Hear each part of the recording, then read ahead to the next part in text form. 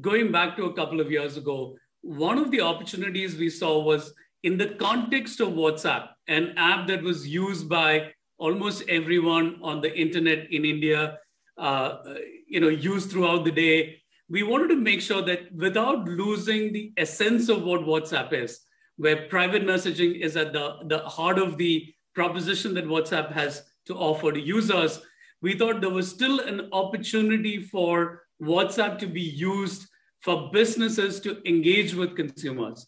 And the first big opportunity that we identified was the partnership with JioMart, where we believe that there's an opportunity to bring the 60 million odd small businesses in India, many of them the Kirana stores across the country, into the digital world. In many ways, they haven't benefited from this big shift to online commerce that we have seen in India over the last few years.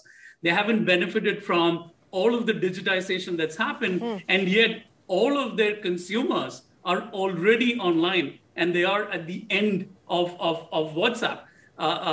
And therefore, with all the work that Jio is doing to digitize the Kirana store, to build a retail network through JioMart, we thought there was an amazing opportunity to connect the dots and make it easy to order from within WhatsApp to a Kirana store on the JioMart network.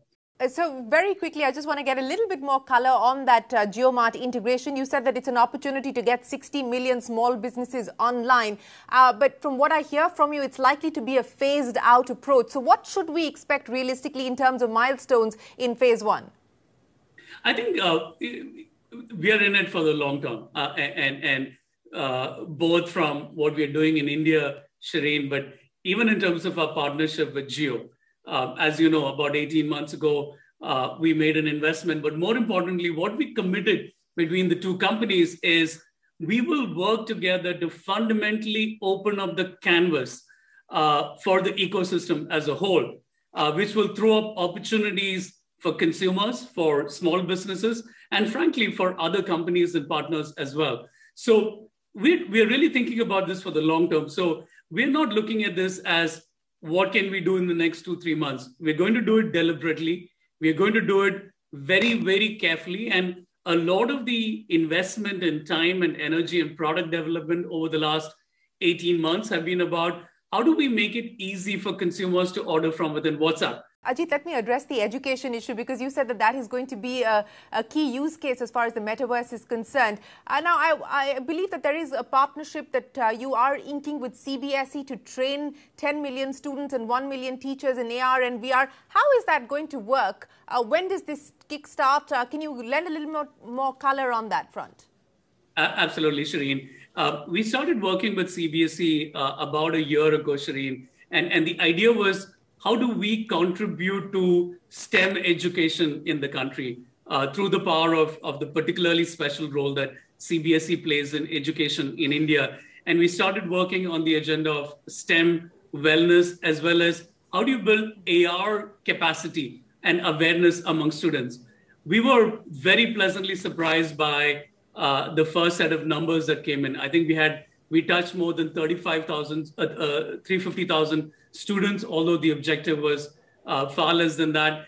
And therefore, both CBSE and Meta saw this as an opportunity fundamentally to scale the program and train students and teachers to understand the power of AR, as well as in classes 9 to 12, even find ways to use AR in the curriculum itself.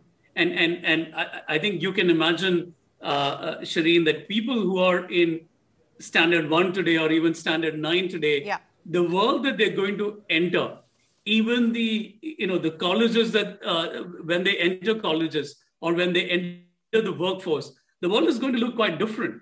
And I do think this is a bet to make sure that they're introduced early into disruptive technologies that are surfacing today, including a lot of work that we're doing in AR that will become the norm by the time they enter the workforce, which is why we have set a pretty ambitious goal for ourselves in terms of skilling and training 1 million teachers and 10 million students.